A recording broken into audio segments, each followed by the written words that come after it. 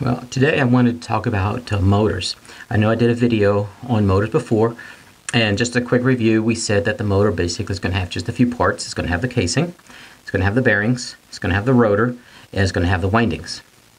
The casing, nothing can go wrong with that because it's just the casing. It can get dirty, which is going to allow the heat to stay in there. It's not going to dissipate the heat. It won't get rid of the heat, so the casing should be kept clean. Then the rotor. The rotor is a piece of metal. It's a hunk of metal that nothing can really go wrong with it, but it is very, very useful in a motor. We talked about the bearings. We said the bearings can start to go bad, and you need to lubricate the bearings. If the bearings if they're not lubricated, they're going to slow the motor down, increasing your amperage, overheating the motor, your motor burns up. So your bearings could cause the motor to go bad. But today, what I wanted to talk about was actually the windings in the motor. The windings. Well, in a motor, we're going to have the casing like this, and inside the casing, you're going to have a winding like this, you're going to have a winding like this, and another winding like that. So we basically have 1, 2, 3 windings on the motor like this. And what happens in the motor is the magnetic field that is being generated at the generator is going to sit here and is going to rotate like this. It's going to rotate. As it rotates, what it's doing, it is inducing a magnetic field on the rotor and making that rotor rotate. That's why the motors rotate, because that magnetic field is actually rotating in the windings like this.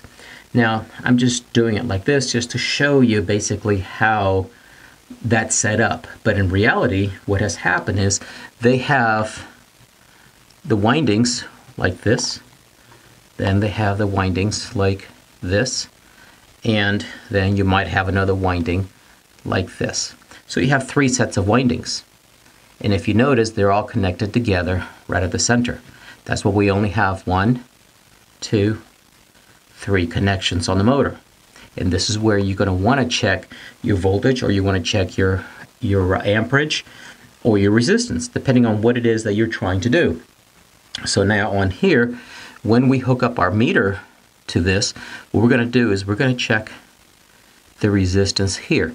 And let's say this is a 2 horsepower motor, let's say 230 volts, and it's supposed to it's supposed to have, let's say, 3 ohms. It's going to have 3 ohms like this. What you're doing is you're checking across this winding and then this winding like this. Or in other words, basically you're checking across this winding here and then, let's say, this winding like this. So they have joined these 2 windings together right there. So you're reading 1, 2 windings. When you check the other one, what you're doing is you're checking across here to here, and that should also be 3 ohms.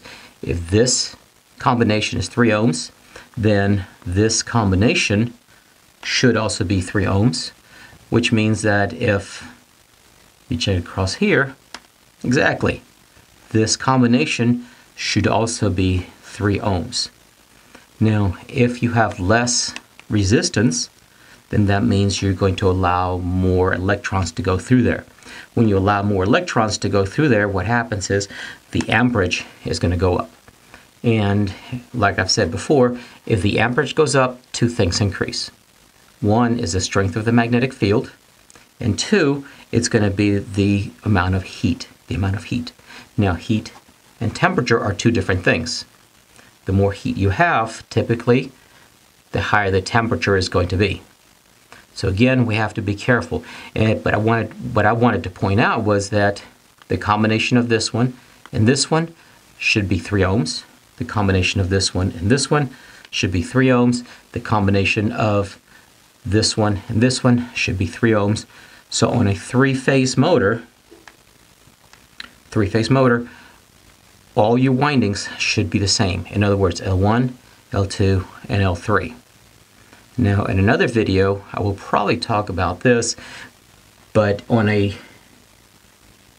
3-phase motor,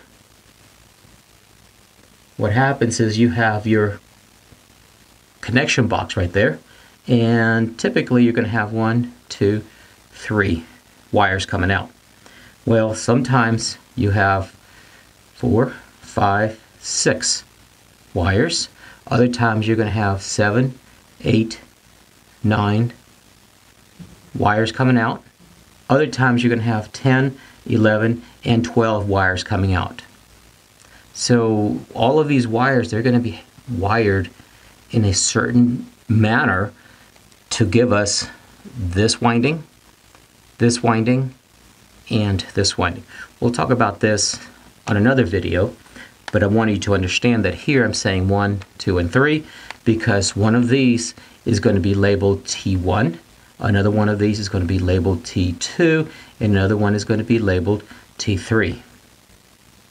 Those are the ones that you're going to want to go across, T1, T2, and T3. These are the terminals going into the motor. And hopefully somebody has wired this up properly so that now all of these are together and you're only going to have 3 wires coming out of it. That's going to be T1, T2, and T3, unless this is a 9-lead motor and you're wiring it for low voltage and it gets all very confusing, and we don't have time for that. But this is basically what you want to check on your 3-phase motor. The other thing we want to check is to see if we have a connection between the winding and the casing. That would be very, very bad, because if we have a connection between the winding and the casing, that tells me that we have what they call a ground. This motor and all motors should actually have an earth ground. The purpose of the ground is one word, and that's safety. Safety. It is only there for safety. So if someone comes and they're going to touch this motor, it will not go through ground on them, but it will go through ground right here. If this ground wire is missing, it's going to go through that person, and yeah, it's not going to be a good experience.